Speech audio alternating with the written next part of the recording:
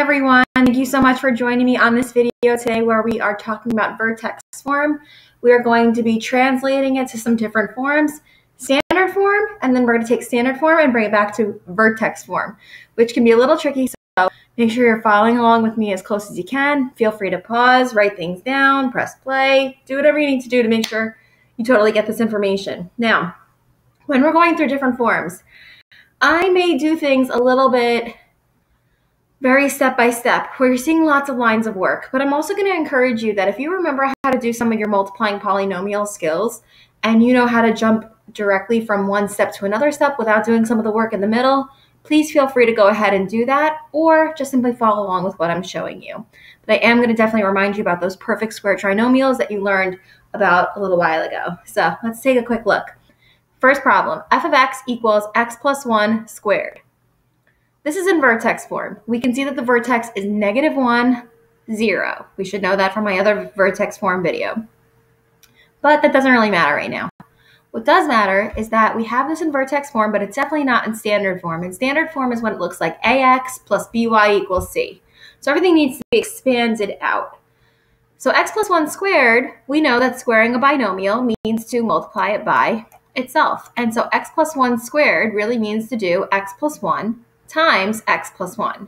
Now, when you learned about multiplying binomials and squaring a binomial, you also learned how to get to that answer pretty quickly. But let's say for a moment we forgot how to do that, but we know squaring something means to multiply it by itself, and now we would distribute. Remember doing the distributing, where you're doing x times x, and then x times 1, and then 1 times x, and then 1 times 1. So if I went through and I was reminding you about how to multiply binomials together, x times x would give me x squared. Then we would be doing x times 1 to get 1x. Then remember, we then have to distribute the positive one. So 1 times x, and then 1 times 1. So it's x and then 1. We would combine like terms, so this would then become x squared plus 2x plus 1, which is a perfect square trinomial because the square root of this trinomial is x plus 1. So this would go from vertex form to standard form. So really what we're doing is we are expanding out our binomial that's squared, and then if there's any k value at the end, we're just adding that on. Okay, next problem. F of x equals x minus 3 squared plus 4. So we need to do exactly what we just did here, and then simply add 4 at the end. So x minus 3 squared means x minus 3 times x minus 3.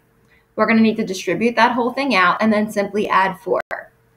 X times x is x squared. X times -3 is -3x. Then we distribute this -3. -3 times x is another -3x. And then -3 times -3 is +9. And then we need to add 4. So now combine like terms. This would become x squared minus 6x plus 13. That's in standard form. Now let me go back to this one. Since this is in standard form, I'd be able to say my a value is 1, my b value is 2, and my c value is 1 also. In this one, my standard form, a value is 1, b value is -6, and my c value is 13. Now, something I want to remind you about, actually jump directly from squaring the binomial to the answer. You would square the first term, so I would square the x and get x squared. I would multiply x plus 1 together and get 1x, and then double it. That's how you get this 2x. And then you square your last term, which gives you 1. The same thing would have happened here. I would have then needed to do that and then just add 4. So I'd square the x. That's where you get x squared from. X times -3 is -3x. You then double it to get -6x. And then you square the last term to get +9. And then I had to add that 9 with this 4 at the end to get that 13. For this next problem, number 3, what we need to see is that we need to square this x minus 1, but then we need to multiply it by 2, and then also subtract 3. So we've got some different things going on here. So this becomes 2 times x minus 1 times x minus 1 minus 3. Then if I distribute this whole thing out, it becomes x squared, then minus 1x, then minus 1x, then plus 1. Minus 3. This trinomial inside my brackets is 2 times x squared minus 2x plus 1. Remember, I could actually jump all this work. I could square the x, get x squared, multiply these two together and double it to get negative 2x, and square my last term to get that plus 1, minus 3. We're going to have to multiply this entire trinomial now by that 2. So this now becomes 2x squared minus 4x plus 2 minus 3. And then our very last step is to do the 2 minus 3. So this becomes 2x squared minus 4x minus 1. All right.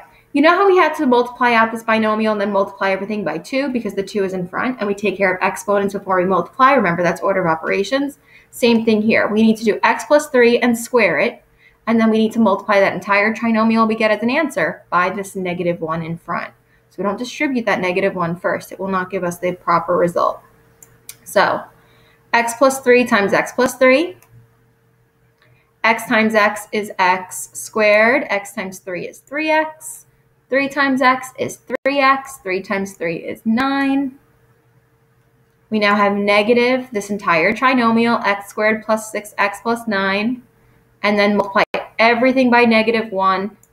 And this is our result, negative x squared minus 6x minus 9.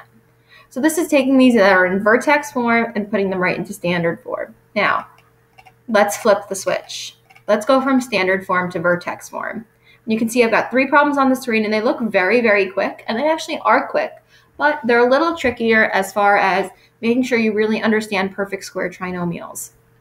So all the trinomials that we just looked at, when you square a binomial, those are perfect square trinomials.